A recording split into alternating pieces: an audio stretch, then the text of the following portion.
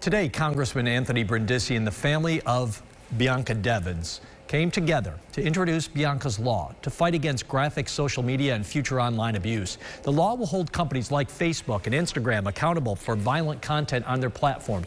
So last July, Devins was tragically killed by her boyfriend, Brandon Clark of Cicero.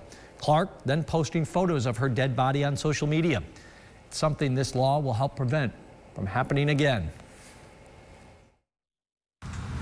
What the Devins family has experienced is evidence of a system failure. Failure of policy by social media companies and failure in our society. Social media has changed the way people communicate and has opened up a Pandora's box for abuse and harassment in ways we could not have ever anticipated. This case is an example of that, and we must all do better.